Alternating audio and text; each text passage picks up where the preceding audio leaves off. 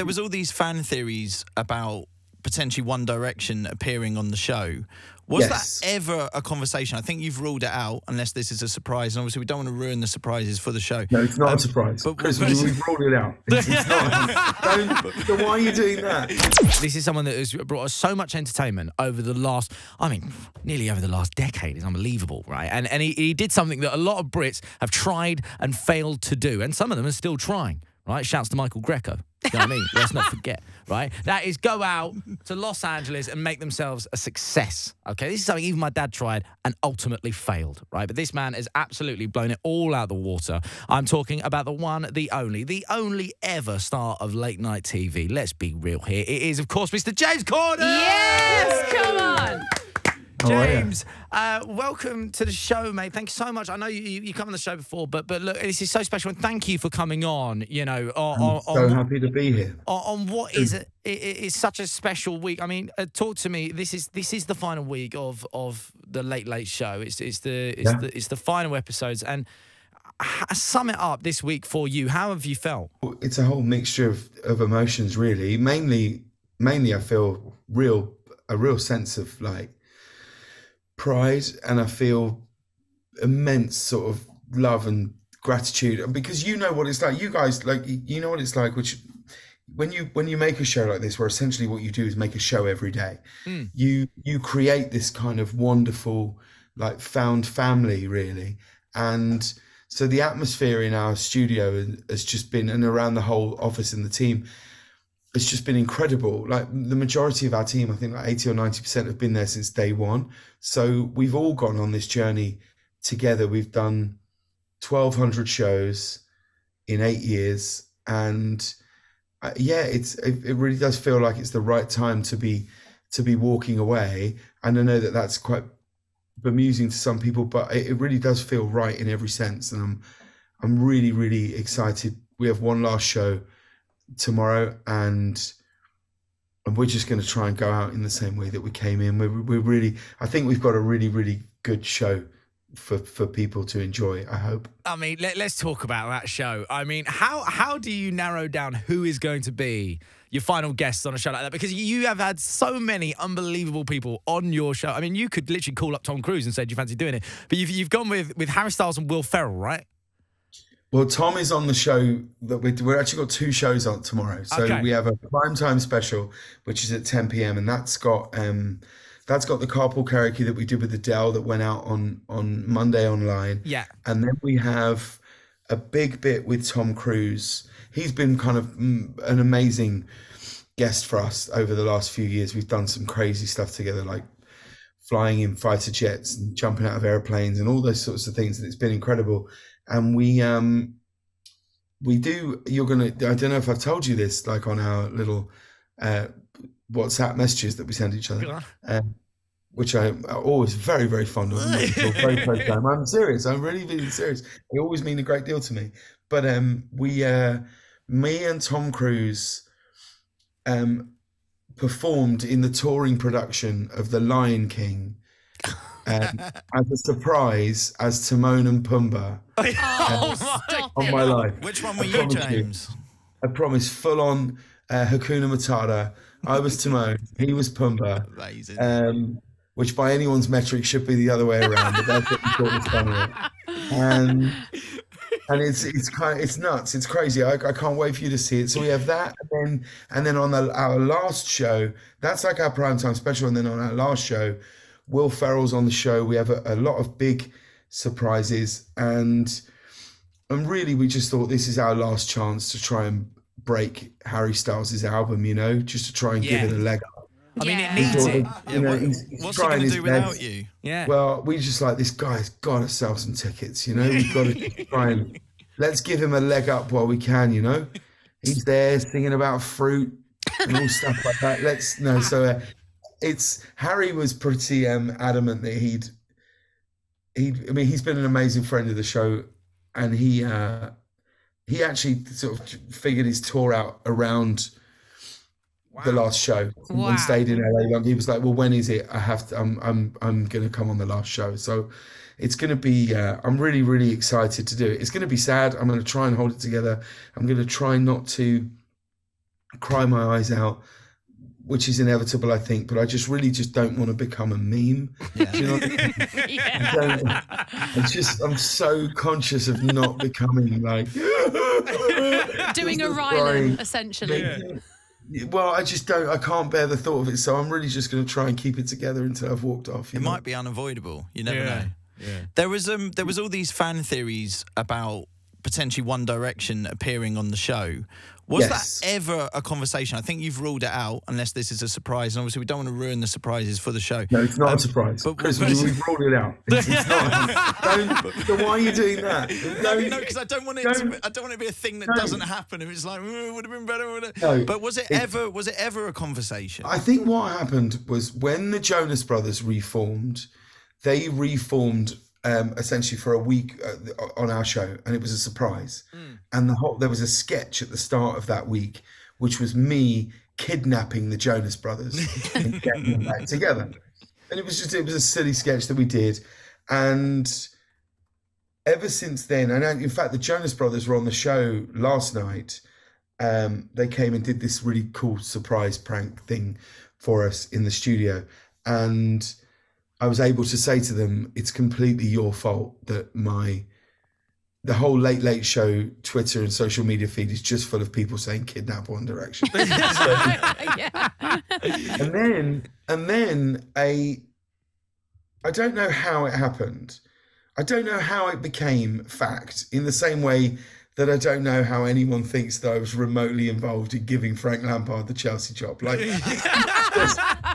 I sit there with absolute, but I get so bemused, but I can't figure out. I'm like, I don't know where this has come from, and we have to stop this. And look, the truth is, we love One Direction. I'm a huge fan, personally and professionally, of that whole band.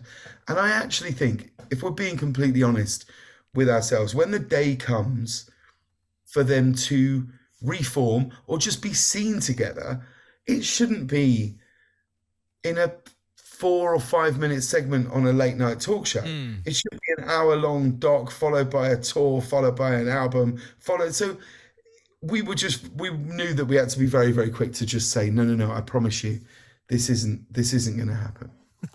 Do you know what, James? It's so funny because here in the UK, obviously, there's so much love, and the way that a lot of us actually watch your show is via YouTube. We see the clips of Carpool Karaoke, and that's one of the smartest things and the master that you have created is really that even though we might not watch your show, we feel like we do because we see Carpool Karaoke, we see, all your other stunts. And I have to ask, I mean, the last few have been unreal with P. Diddy. Obviously, the Adele one had us crying. But who has been the most intimidating one? And how on earth do you learn all those songs? Well, the learning is a challenge sometimes. And it's easier with some than others. That's the truth of it. But that's it's about just listening to it all the time. That's the truth of it. Just sitting with lyrics and just listening to the songs. How long does it take you to say learn for one of those Carpool Karaokes? Well, Bad Bunny was tricky. Mate, Bad Bunny was ridiculous. Like, when I saw you had Bad Bunny, I was like, he's not going to do the Spanish. He's doing the Spanish. You had to, he's doing the Spanish. I didn't even think. He did full Spanish. What's that? No, yeah. Hey, you can be saying anything right now, James. I believe you. Well, that's the same for me. But what I did with that was I basically just sort of learnt it phonetically. Wow. But I'll tell you the one thing that I sort of think is when we did it with Bruno Mars, who I love him. I think I'm just a huge fan. I'm a huge fan of his. I think he's maybe one of the best live entertainers of his generation and as a songwriter. And that was a really hard one to get across the line because Bruno doesn't do loads of stuff. And it was a lot of like just trying to back channel with PRs and managers and all those things.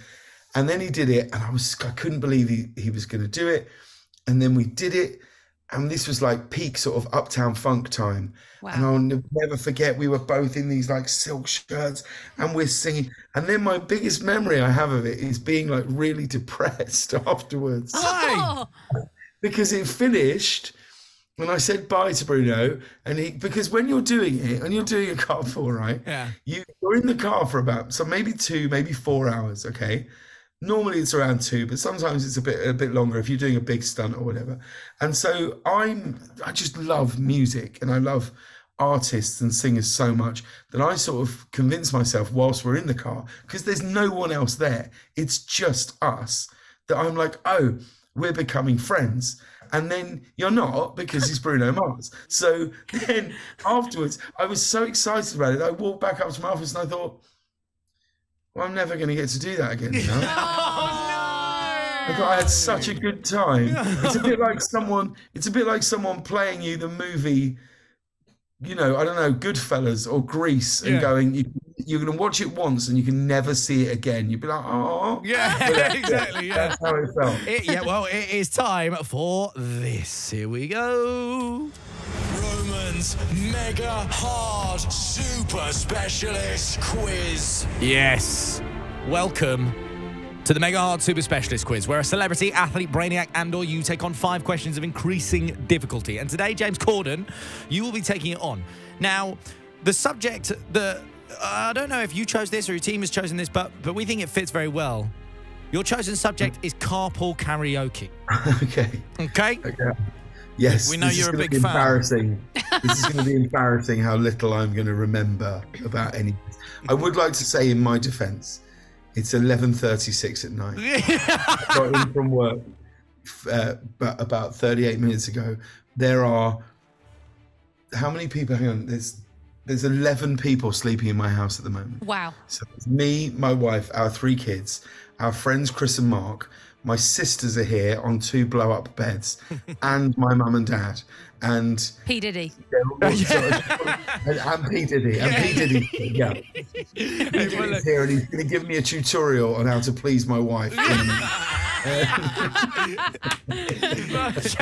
James, listen carefully. The rules are simple. Okay, you're about to face 5 questions of increasing difficulty. You must answer as quickly as possible. There's a rough time limit on this. If you get it correct, you move on to the next round. Now, James, do you know what happens if you get it wrong? I imagine I perish in embarrassment. Yes, you do indeed, James. You do indeed. Right. James, are you ready for round 1? I'm absolutely pumped. Here we go. Come on, James. We're backing you here. Round 1. 7 years ago, Selena Gomez joined you in carpool karaoke when you sung Hands to Myself and Taylor Swift's Shake It Off. But what I want to know, which American children's TV network did Selena Gomez rise to fame on? Was it Disney? It was Disney. Well done. Okay, Disney, yeah. Disney.